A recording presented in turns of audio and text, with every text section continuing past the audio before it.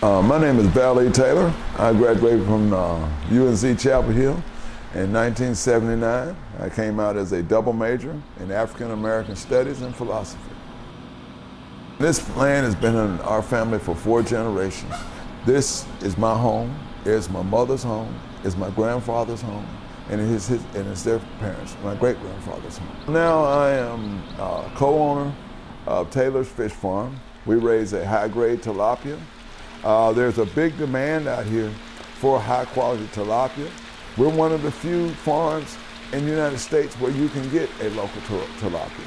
And it's local, it's sustainable, and it's good. I'm able to come up here and work with my son and other family members. And it gives us the ability to also work with our community. Like I said, I believe in community, and I believe that Taylor Fish Farm can make a difference in our community. When somebody's eating your fish, you know in your heart that they're getting a good product. That's what makes me get up in the morning and come up here to the fish farm.